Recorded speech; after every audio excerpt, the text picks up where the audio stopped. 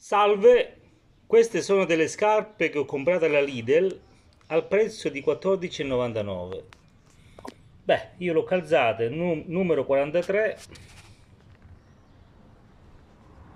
Non saranno ovviamente di qualità, però rispetto a quelle che si trovano a questo prezzo le reputo passabili. Al momento sembrano confortevoli, sono anche abbastanza alte. Ovviamente la qualità è quella che è. Sono abbastanza leggere, però per 14,99 secondo me ne vale la pena. Il problema è portare la pubblicità della Lidl, però alla fine fa niente.